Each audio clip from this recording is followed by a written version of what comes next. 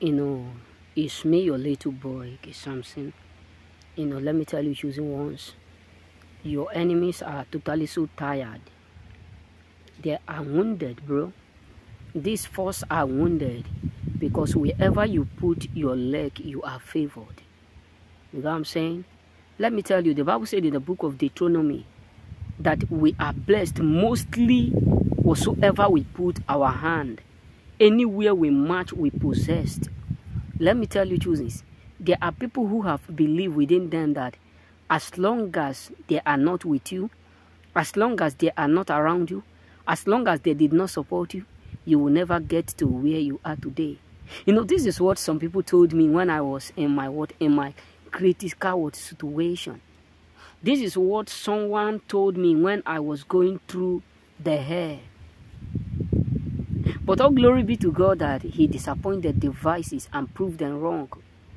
Let me tell you, choosings, you have no idea how God frustrates your enemy. You have no idea.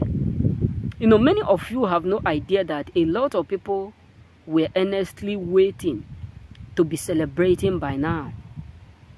A lot of people were earnestly waiting to jubilate by now. Trust me, I'm not trying to cast cruel.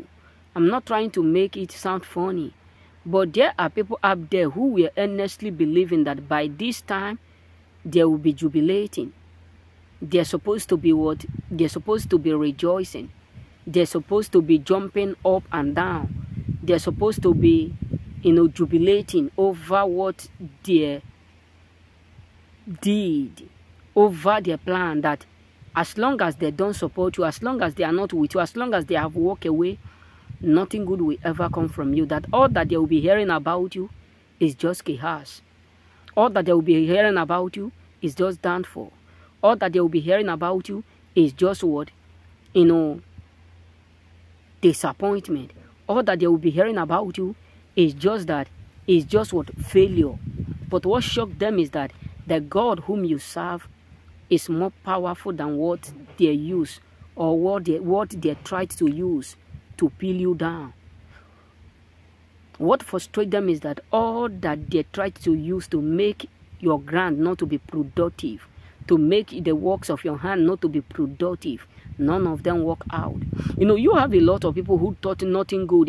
Wherever you go, you will never be productive. Wherever you go, you will never be favored. You will never amount for something. You will never increase. You will never excel. You will never progress. That everything about you will just be chaos.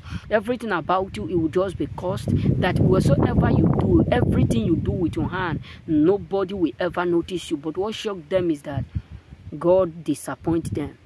That right now, everything you are putting in your hand, you are progressing. Wherever you enter, people are, and you are now the center of attraction of everything. That wherever you go, you are blessed. You come in, you are blessed. Wherever you match your feet, you do what you possessed for good. You dominate. You are prospering. You are excelling right in front of them. And this is why they are seriously so sick. Trust me, you have no idea the kind of pain a lot of people up there are going through, bro. You have no idea that there are people up there who are absolutely so sick because of the fact that everything is working out. Because of the fact that they cost you, but yet your body refuses it.